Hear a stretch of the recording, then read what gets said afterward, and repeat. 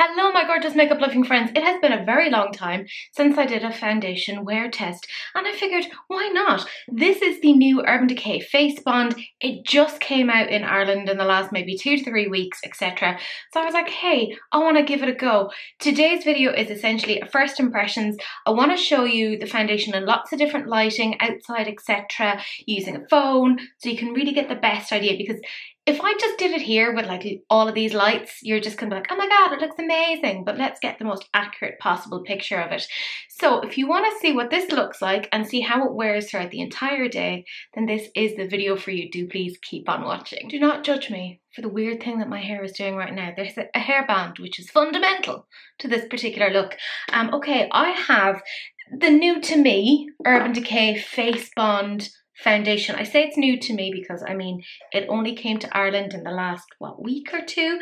I got it in the shade Fair Cool because I am fairly cool. So this has lots of kind of claims. It says it's self-setting, which is part of what I got so excited about because it reminded me a little bit of the claims of the Dior Forever Undercover foundation, which was one of my absolute favorites, but they discontinued that. Thanks for that, Dior.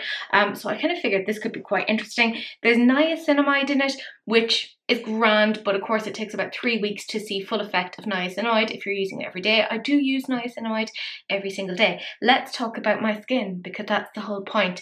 I think right now is actually the perfect time to do this because I have a couple of spots. I have like kind of done a little bit of quick kind of concealer coverage, whatever, brain, no work.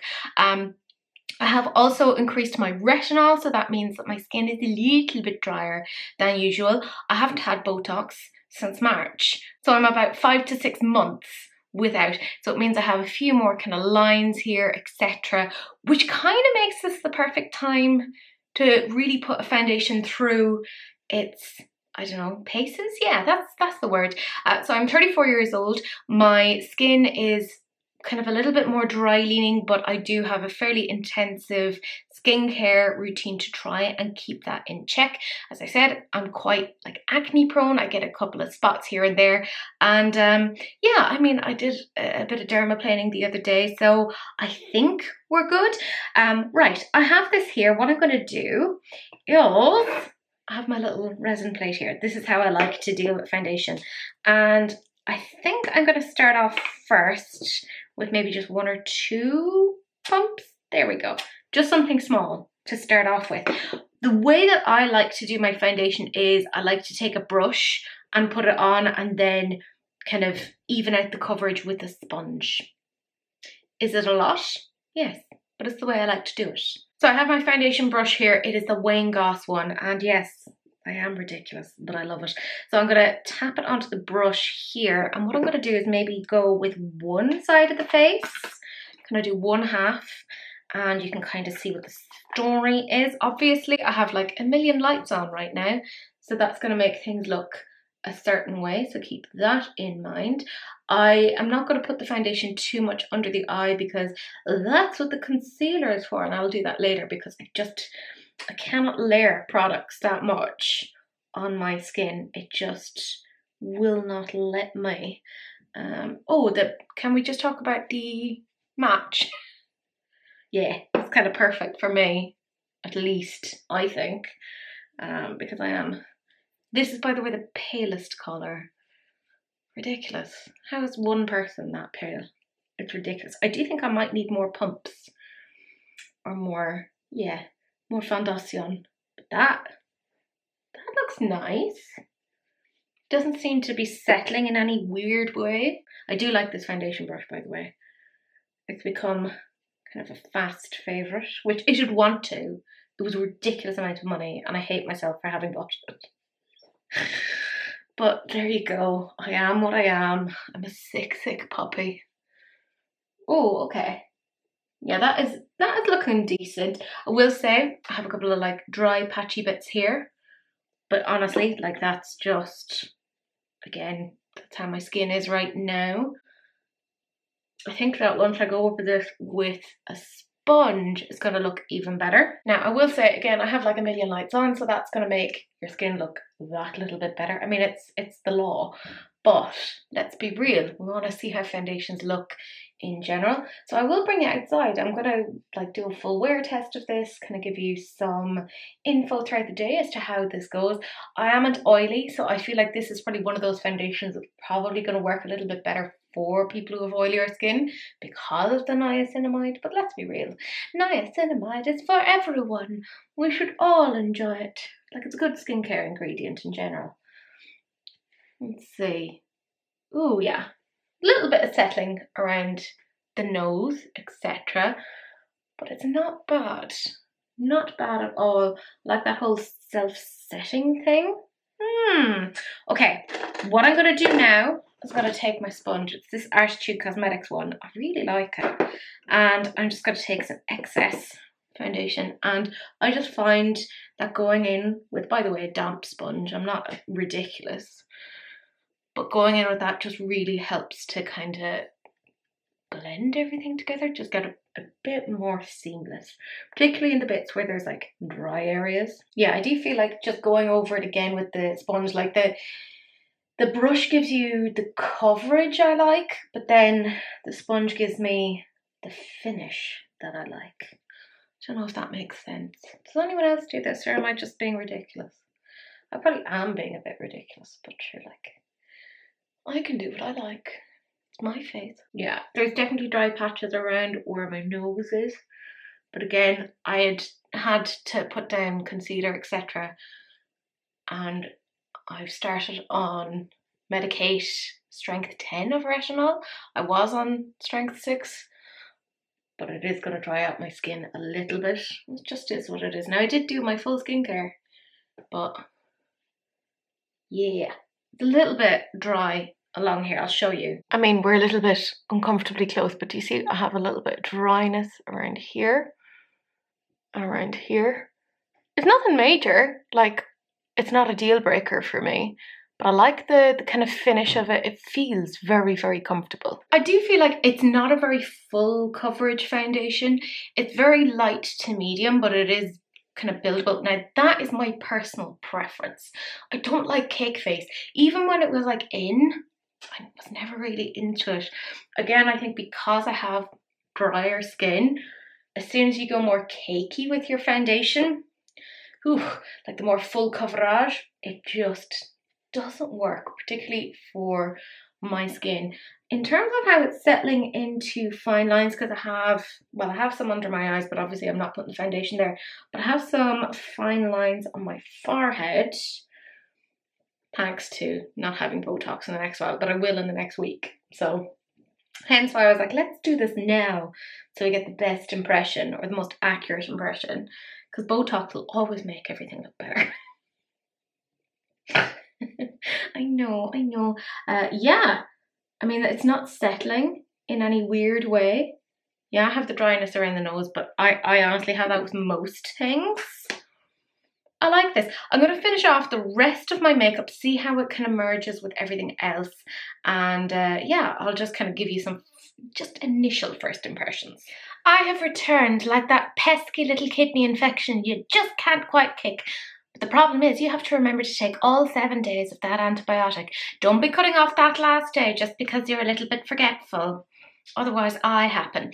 Anyways, the whole face is put together and everything meshed really, really well. I did find as soon as I started to add my sprays, because I have a whole bunch of sprays that I use, don't even ask, it really helped sort out kind of the issues that I had around dryness, because again, that's kind of what my skin does. So I'm going to zoom you in now and we can see what it all looks like together. So I'm going to kind of do it kind of piece by piece. I have a lot of acne around here, but it's looking pretty good, you know, and I have some scars also along here, don't ask. The dryness around the nose got sorted out pretty quickly. I didn't have any major issue there. And then in terms of the forehead, I mean, enjoy that. It's looking pretty decent. But of course, that only gives you one particular impression. I'm going to bring you outside so you can see this, and then we'll obviously do a wear test. So I thought that the first thing that I would actually do is to show you what this looks like in indirect sunlight. So I'm near enough to a window, but not exactly. And obviously I have no light other than natural light on my face. Is that weird? Yeah, probably. Do you like my chin? I have 2 of them. But let's see, look here, around where the problem area is. It's actually not too bad. Did you enjoy looking up my nose? And I feel like, again, forehead looks pretty good. The shade match. I didn't even blend down my neck because I'm too fucking lazy. What the fuck is my fringe doing? Anyways, shade match, really, really good. I'm usually like the fairest in everything, just makes it a little bit easier for me. I'll bring it into actual direct sunlight and I'll probably hiss a little bit, but it'll give you a slightly better indication of what's going on. It's been quite some time since we had a gratuitous cat section, so I figured I'd just pop this in here. This is Sargent. She is 14 years old, and she is a very good girl. Look at those little toe beans. They are precious, along with the rest of her. Oh, stretch. What do you think of the foundation?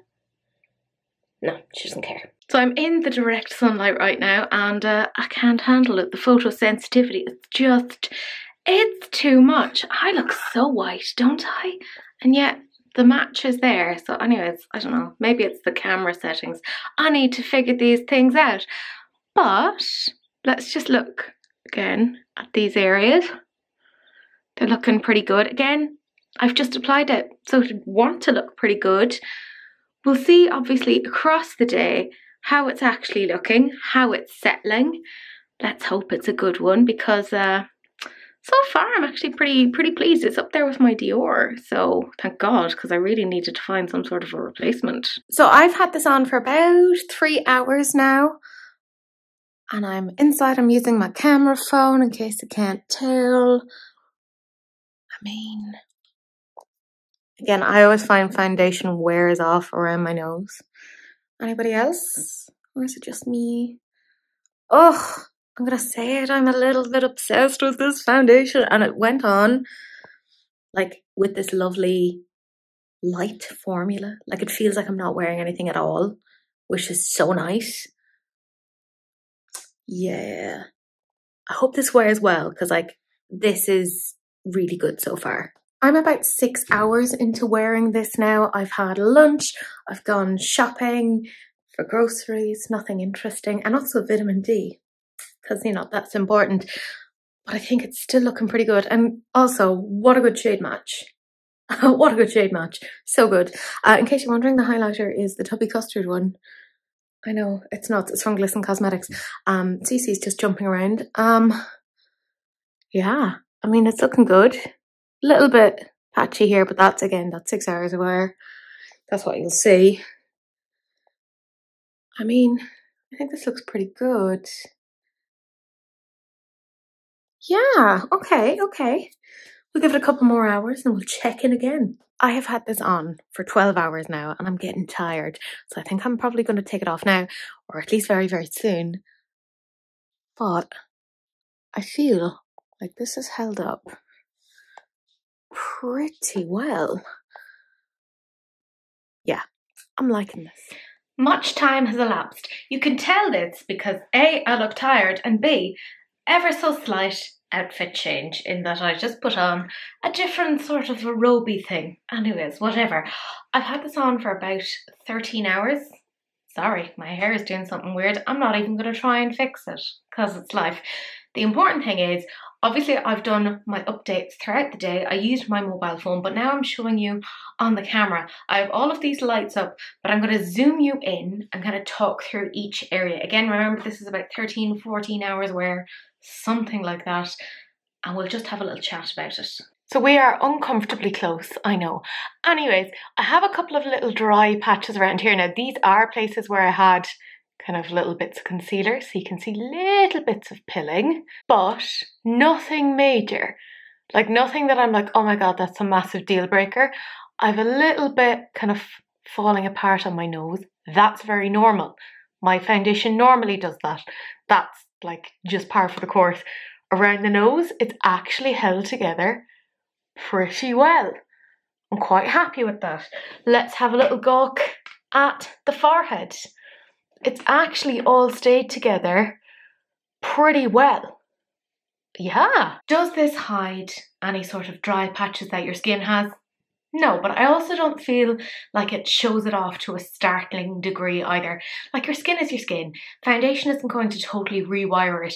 I said before that I have like a new strength of retinol, so my skin is a little bit drier than it normally would be, but I still feel like it didn't like make it look as awful as it could have been. Like, I have my little dry patches, but it's nothing absolutely horrific. It's not settling in fine lines in any sort of way. And can I just say, the texture of it, it is so light. It is like, I can't even say it's like a thin texture. It doesn't feel like I have anything on my skin. Like, I'm kind of like, what's this about? It's the closest thing that I can actually find in terms of the texture of like the Dior, the Forever Undercover, which again, that was my favorite. They discontinued it. So this might actually be a pretty good replacement. And also this is a better shade match for me, you know, because I had bought one that was like way too dark for me when it came to the Dior, because it's hard to get my shade. Anyways, that is not the point. It wore really, really well. It looked great outside in natural light. It meshed really well with the kind of products that I would use on a day-to-day basis. I did, however, have a lot of hydration going in. I had my hyaluronic acid, several sprays, peptides, all of these sort of things. I had done like a whole skin mask. Like, my skin is very dry. Let me tell you, it is very, very dry. If you are very, very, very, very dry, this may not be the thing for you. I'm just saying, because it will accentuate a few little pieces. But for me, it kind of worked out okay. If you've got your skincare in check, this might actually be fine for you. For those of you who are oily, you'll love this. You will absolutely. It's so amazing, so lightweight. The problem areas that I would normally have of like foundation breaking down, which would be around my nose, because I am combo in that I'm like dry, but I have a little bit of oil here.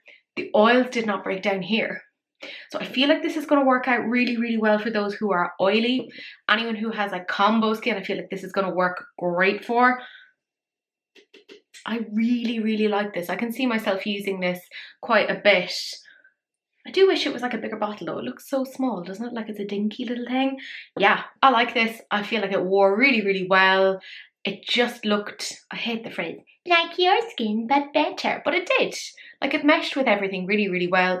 I did use my Milk Hydro Grip primer. Because again, keep in mind the sort of primers that you're using can sometimes impact things. So if you maybe didn't get yours to work for you, maybe try that primer. I don't know. I will try it with other primers. Like the other one that I tend to use is the Bobbi Brown one, the vitamin enriched one. So I'll have a little go with that another day and let you guys know. But I do like this. I'm reluctant to give it like a rating because this is after like one day. But I think actually the important thing is, A, would I buy this again? Yes, I feel like I will, just based on this wear alone. B, am I going to wear this again? Oh, yes. The shade match alone, it's very hard for me. Like, I mean, this is shade matched all the way down to here. Because normally it's always a little bit too yellowy or a little bit too orange. Like, it's very hard for me to get something that's just the right shade. So shade match alone, hells yes. But I really like the formula as well. So I'm definitely going to use it again. And I can definitely see myself running out and get another one of this once it is used up. But my gorgeous friends, that is it. Let me know what you guys think. Did you purchase this? Are you thinking of getting it? What's the story? For those of you who are in the US, you've had this for way longer than we did, you lucky ducks. I was going to say scuts because that's what we say here in Ireland, but you're not going to get that. So instead, you are a lucky duck. For my gorgeous friends down in Australia, I'm so sorry you have to wait another couple of months. It's a bit ridiculous, but it does mean that you can annoy me over the next, well, not annoy, you never annoy me, but you can message me over the next couple of months and just say, do you still feel that way about this foundation, Teresa? Do you still think I would like it? Meh, meh, meh, meh. Do that. Use me in a consensual way.